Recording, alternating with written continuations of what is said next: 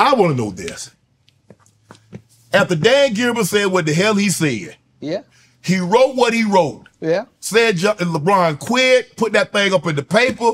Yeah. How in the hell did you convince LeBron to take his ass back to Cleveland? Legacy. It's about legacy, man. We come from a place where two brothers shoot at each other and sleep in the same bed. What we gonna set that for? You gonna put that over your legacy? When you first told LeBron, hey, Bron, check this out, bro. For your legacy, I think you ought to go back to Cleveland and win the title. What did Bron say? What was his exact words to you? He was open-minded. He was open-minded, but he wasn't the first person I had a conversation. I had to have a conversation with, we were close. Yeah. So Savannah and Unglow and Mav and Randy, we talked about it.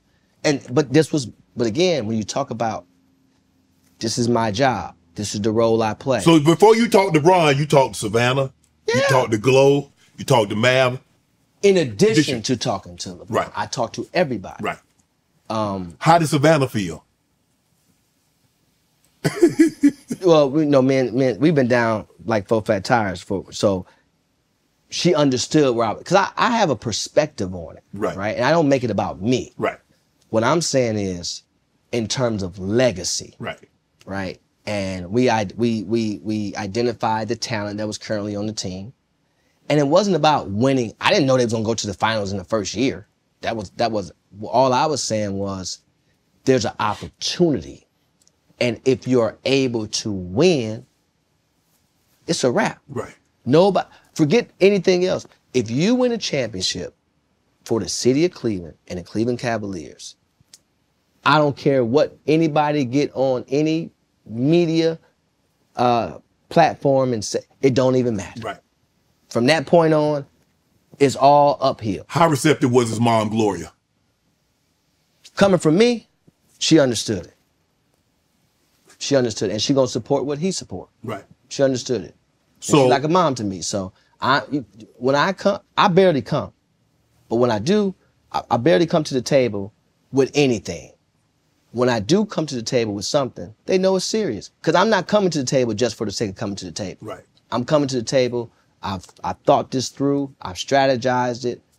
It makes perfect sense, and so on and so forth. And they allow me to do my job. The conversation of leaving Cleveland, going to L.A. Whose idea was that? Well, the conversation leaving Cleveland, going to L.A., I mean, and I talked about this before, and people just go crazy. But the conversation was pretty simple in terms of, what is it that you want to do? If you want to stay here, let's stay here. But if you want to go somewhere, your brand is here. You only got so many options, right? We wasn't going to New York, even though New York, was an option. Was an option. But ultimately, he had already had a place in LA, and I had the opportunity of spending a year here because I had KCP here and getting a better understanding of the organization. Magic and I talked a lot. I knew Rob just throughout the years. And his family wanted to be in LA. And so ultimately it became an easier choice.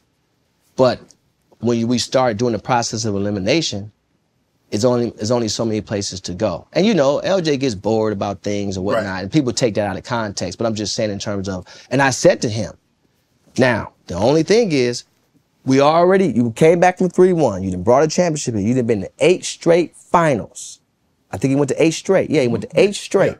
4 in Miami, 4 in Cleveland. You coming down off that mountaintop. Now, when we go to LA, it's all about championships. But all you need is 1. You don't need 15, because you're not gonna have the time to do that. But if you can get 1, and made a decision, and that was it. Like, it's not, again, when I come to the table with something, I don't come to the table that often, so when I do, it has some substance to it.